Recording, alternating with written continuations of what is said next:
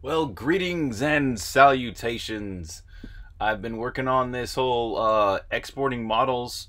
Well, starting the models off here in Magica Voxel, and then going into Blender, putting them into different pieces, and animating them here in Blender because we can use these nice keyframes and um, basically do some really fun stuff. And have it then re-exported back out into Magica Voxel. So we've got all these different pieces of body parts, back parts, armor pieces, and they all get compiled into one ending a model. Basically, it's compiling a model from pieces and based on animation data in Blender. So I've been working on this. I've been covering this in many videos lately. But what I did recently was something that really is going to help make animating these characters a lot faster in Blender. Now I've got it so everything is parented to something else. So, well, starting with the hips. The hips are where everything else pivots from. So if I go ahead and move the hips, it moves the entire body, right? And if I go and move just the upper arm, for example, it moves the lower arm as well. So everything that's underneath, everything that's a child of something else is moved if that parent is moved as well. So this lower arm is a child of the upper arm, and that allows it to move like that. I explored using bones, right? The first idea I had was like, all right, this really should be, these all should be bones, and I should make that up the character using bones, and that way there could be inverse kinematics in certain ways and stuff like that. But the problem is it gets complicated quite fast. But that's not really the problem. The real problem is that it's just not as good for this voxel art, this style that I'm going for. I really want this to be pixel perfect stuff, right? Or voxel perfect, I guess you could say. And having bones kind of messes things up, because what bones are meant to do is move lots of vertices at once, right? Not these simple blocky cubes that you get in voxel art. If I were to attach a bone, for example, to this upper arm and then have another bone here for the lower arm, and then I were to go and twist that around and pose it with some rotations and translations and all that, what's going to happen is you're going to get these little tiny bits of vertices that sort of stretch and look all weird, and they're no longer cubes, they're no longer voxels because they've been stretched according to the bone and its movement. And of course you can go and like repaint all the weights for a bone and make it so a bone won't be affected, or a section of the character wouldn't be affected by the bone at all if it moves. But it's just too complicated, right? But then I discovered this whole parenting thing, and it's really neat. So basically in Blender you can set something to be the child of something else, or something could be the parent of something else, and as long as you have it all set up right, it works really nicely. It works really nicely for this voxel art style, especially that I'm going for. See this? If I move like just this upper body right there, moves everything else along with it. Same thing with rotations. If we were to go here and rotate this character's arm right here, you can see it's already rotated for these keyframes. But if I were to, let's just rotate something else actually. Let's rotate the back, or no, let's rotate the upper piece of the back here. Right? See, it moves the lower piece of the back as well. And if I were to go and rotate the whole head, see, the eyes and the hair move as well. So that is going to be really helpful when I go and set up animations like this animation right here. This is idle A. Let's not save those changes. Here's the idle animation that I have before, right?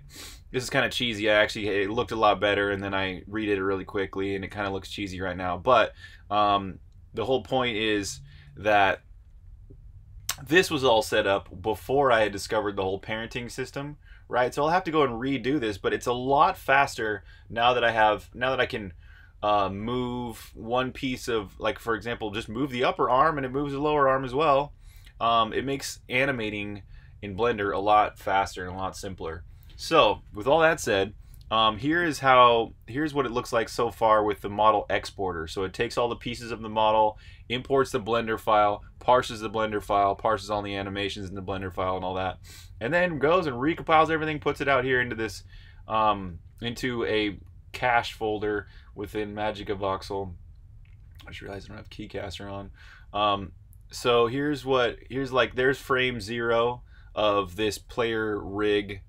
So this player rig is not meant to be animated, but I just animated it anyways so I could debug it. So we can see that basically the animation that we're going for here is it's just lifting up his right arm, and at the end there he's sort of like squeezes his lower arm a little bit and then puts it back down. So that's what we're seeing here. I've only got it to export 10 frames per second, but this can go as high as I want, right? I can make this 100 frames a second export. And here's frame 0, here's frame 10, here's frame 20, but something's going wrong. It's not quite rotating his lower arm at the last bit, which probably has something to do with my math. And here, let's take a look at some of that math. It's basically aggregating. There's a lot to all this math that has to happen, but because of this new parenting I've been doing with the like this lower arm being the child of this upper arm, it has to go and translate. See this in Blender, the lower arm has a position of z -0.5, and this actually where it's at that's relative, right? This is relative to its upper arm.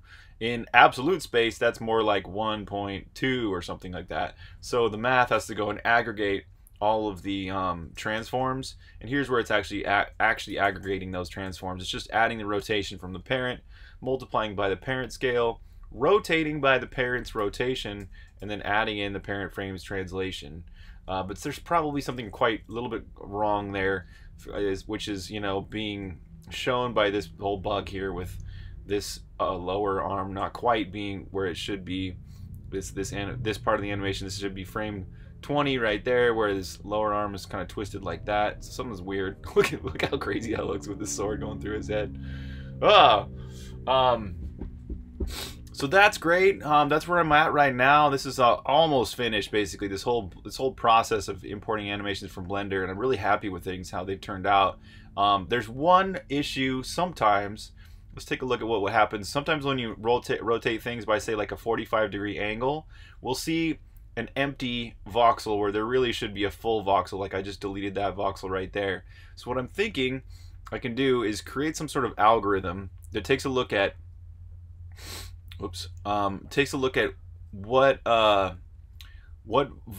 so when a certain voxel is rotated, for example, all of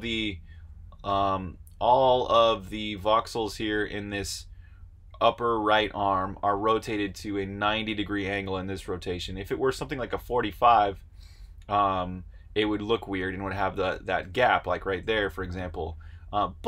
So what I could do is this is the algorithm idea I have, is to take a look at the voxel before it's moved and count the surrounding voxels in all the three-dimensional space. So all 9 voxels surrounding it, count all them up, see which ones it's actually being surrounded by, and then rotate it, and then determine, hey, do we still have that same number of surrounding voxels? If not, let's vote for adding a voxel somewhere. So for example, if, let's see, this voxel right here, this one I just painted yellow, if it were rotated to this point and it doesn't have that voxel beneath it, it would vote for like, hey, this voxel beneath me should be filled in. And then this voxel right here should be like, hey, this one right here should be also filled in. So in this case right here, if this voxel were missing, there'd be 4 other voxels, maybe more, 5 or 6 even, that vote for being a voxel right here. So then my algorithm could go and fill in and add a voxel right there, and it wouldn't look as weird and mangled. So that's the idea there, to get that looking really good. And besides, it's not really that noticeable once you put this into Wraithbinder, into Wraithbinder's visual engine. Is this even gonna run? Yeah, okay, I'm in the right folder. You can barely even tell, right? This is actually the old. No, that's actually the new animation, the new idle. Yeah, that's being exported or compiled. It's a compiled model, but everything else, like this running animation, is not yet compiled. I haven't done a Blender model for that yet.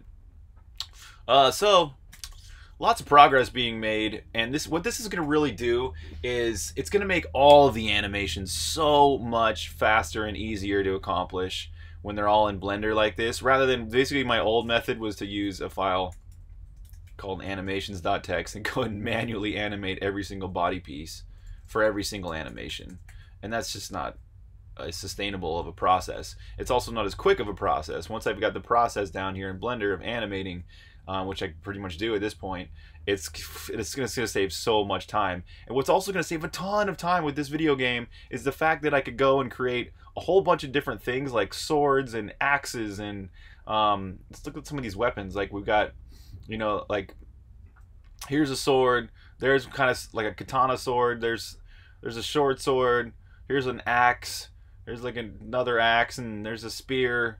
Right? All of these don't have to be animated for hundreds and maybe even thousands of frames, right? In Songbringer, for every single character, I always had to pixel art, repixel art, everything. And this is so cool because I can draw a weapon once and have everything, have it animated completely in Blender and my own code, and not have to go and like voxel up a whole bunch of different animations per frame. And also it can be 60 frames a second instead of 10 frames a second. So this is a huge thing, because this, in Wraithbinder, I want you to be able to totally customize your character, have completely different legs and arms and hips and hair and weapons and everything. So that's the whole meaning behind all this, is that you'll be able to really customize your character and have something really unique, and it'll be part of the reward system. You'll be earning some sort of currency in matches, and then going and spending it out of matches to buy different weapons and armor and stuff like that. So it's a really big part of Wraithbinder. So I'm glad this is all getting done, and one more step along the way. So that's it for this video. Thanks for watching, and we'll catch y'all next time, right? See ya!